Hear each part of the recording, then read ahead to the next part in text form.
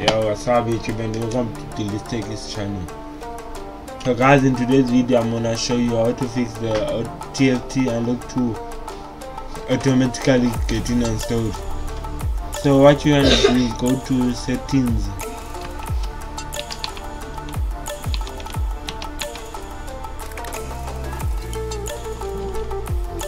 and you wanna search for, and then you wanna go to privacy and security, and then you wanna scroll down.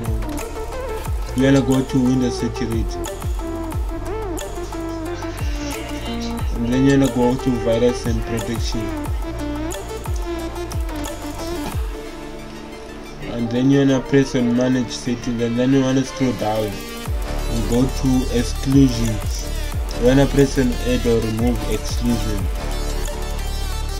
and then you wanna press yes, and then you wanna press add an exclusion, and then you wanna select a folder, and now you wanna go to the folder where you have installed your TFT unlock 2. In my case, which is, as you can see, it says TFT unlock 2, and then you wanna press select. As you can see, I have selected the folder of which I have installed my TFT unlock 2. Then you wanna press add file.